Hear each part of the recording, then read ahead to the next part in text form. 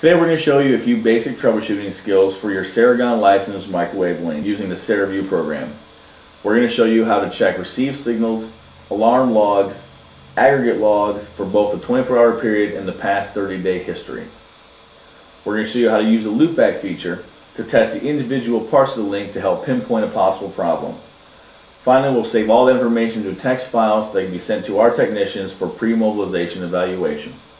This will help you save time and money. We'll be using the latest versions of Ceragon software.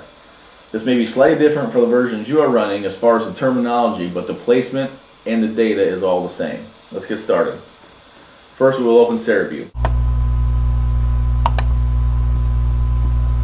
You simply put in the IP address of the radio that you want to talk to.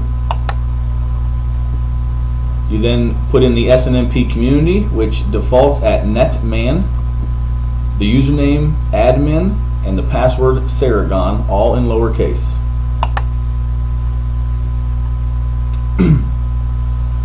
Your quickest indication of a problem are the lights on the front of the radio. If any of these 5 lights on the front are red, there's a problem with the link. Except for the loopback light, which we'll go through in a little bit. They go in order: drawer, ODU, cable, loopback, and radio. If your ODU light is red, as well as your radio light, that means there could be a antenna out of alignment or a general hardware failure. If your drawer is yellow or red, that could also mean a drawer failure or a possible cabling problem. To get the quickest pinpoint of what could be the problem, you want to look at your alarm logs. The first alarm are the current alarms. This is anything that's happening to the radio right now. This radio has no alarm, so there isn't anything in this window. If the link had just gone down, it would say TX or RX level out of range or loss of communication. Next is the alarm log. This is the log of the past 10 days, every alarm that the radio has seen in that time period. It will have everything from a power on event to a loss of an Ethernet carrier to the transmit and receive being out of range. Let's move on to the signal level. To look at the signal level, you go to the Performance tab. To the radio, again, this has 2 drawers, so we're going to go to the right drawer, and you click on the RSL. The first numbers to look at are the min and max receive levels. They should be fairly close to each other and only a couple of dB off. If there is a variance, it could mean a wind gust just happened, possibly an antenna out of alignment, but they should be fairly close to each other. Down here in the Excel spreadsheet, there is a 15-minute interval. Every 15 minutes, the radio logs the min and max RSL. If you have any problem in the past 24 hours, it will be in this spreadsheet. The table below is mirrored by the graph above. If there's any spikes, that's an indication of a problem, and you can go down to the table to find that exact moment. If you click on the History tab, this will show you the past 30 days average for the entire day.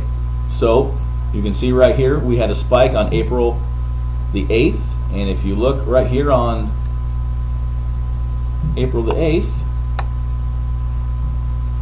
we had a little bit of a spike. This looks like possibly a reboot. Okay, now let's look at the performance and the aggregate logs. Again, we'll go radio right, and this time we'll go to aggregate. These are any errors that happen on the radio interface themselves. Again, the first thing you want to look at is this very top line. This is what's happening right now in the radio. Everything below is, again, every 15 minutes for the past 24 hours. And the same as the RSL, when you hit the history, it gives you an average of every single day for the past 30 days. You can see right here that this radio had a problem on April 16th, and if you go down to the table, you can see that on April 16th it did have 15 unavailable seconds. A couple of seconds here and there, 15, 20, maybe up into 30, isn't a bad thing. It could just be a wind gust, nothing to get too alarmed about. If these numbers start to get into the hundreds, that's a sign of a link problem, and you should contact us. One of the best features about the Ceragon radio is the loopback feature. You can use this to test the indoor unit to outdoor unit communication and any possible hardware failure. To enable the loopback feature, you go to the Maintenance tab under Loopback. And this particular radio has an outdoor unit, an indoor unit, and also 8 T1s. We're not going to do anything with the T1s today. We're just going to focus on the indoor unit and outdoor unit. To enable the ODU loopback, you simply click on the arrow on the ODU, and you want to come down here and set your time. This can be used if you have a remote radio that you're not directly connected to. You can set a time limit and the radio will automatically go back to normal operation when that time limit expires. We recommend if you do this, you do it for at least 30 minutes to give it 2 full 15-minute intervals to collect data that we need. I'm just going to set this one to a couple of minutes and then we hit apply. It will warn you that your service will be temporarily disconnected while being in loopback. You click on yes. Now, if we go back, you can see that the red light on the loopback changed.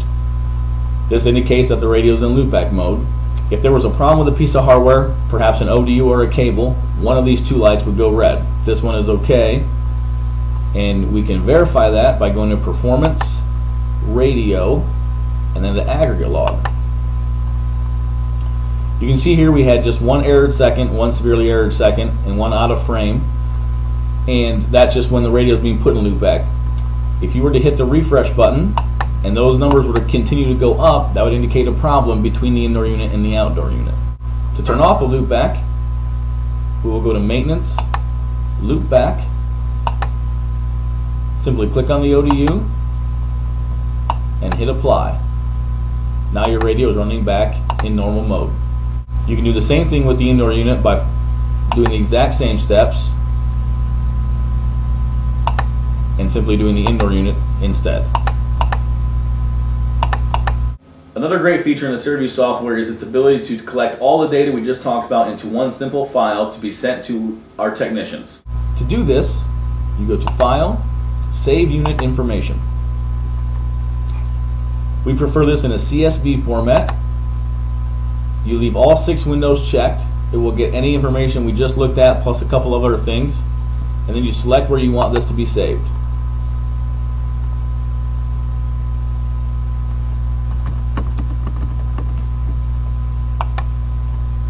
Then simply hit the save button. Okay, once it's done, you can simply go to where the file was saved to double check and make sure it got everything. You can see here we've got everything from the alarm logs to the 24 hours to the 30-day history to the configuration reports for both sides of the drawers. Okay, well that was a lot of information in a short amount of time. If you have any questions, please call our office at 877-MAPLE-01.